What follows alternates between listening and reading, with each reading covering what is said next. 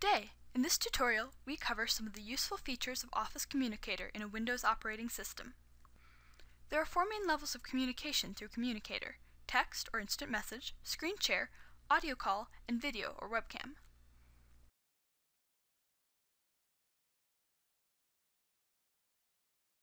To begin an instant messaging conversation, double-click on a contact's name. The interface works the same as a typical instant messaging program, including text formatting and emoticon options. You also have the option to send files to your contact. Click the Send a File button, found to the top right of the conversation window, then browse and select the file you wish to send.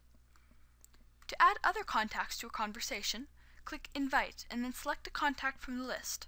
You cannot send files to everyone in a conference at once, but right-clicking a contact's name will give you the option to send a file to one contact at a time.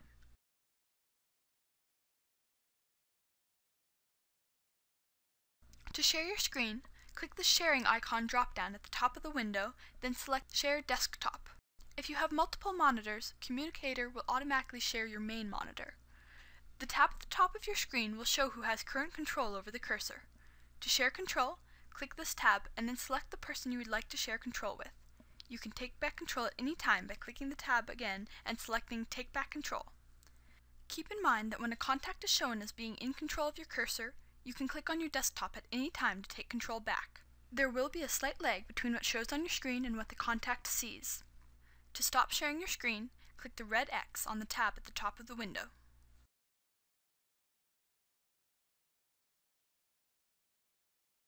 To initiate a Communicator audio call, click the call icon in the top left of the window. Both parties need to have working speakers and a working microphone. A headset is preferable and recommended, especially in an office situation. Communicator audio calls can also be made as conference calls, with multiple contacts speaking to each other at once.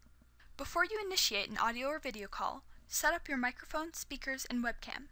Click the small drop-down arrow at the top left of the window, select Tools, then Set up Audio and Video. Follow the instructions to test your speaker, microphone, and webcam, if applicable, making sure that the speakers and microphones selected are the correct ones.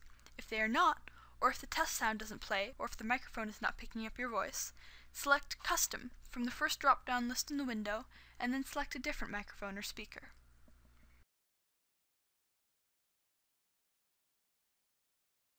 To start a video call, click the webcam icon at the top of the window. You do not need to have a webcam installed on your machine to view others' video, but you will not be able to share your own video.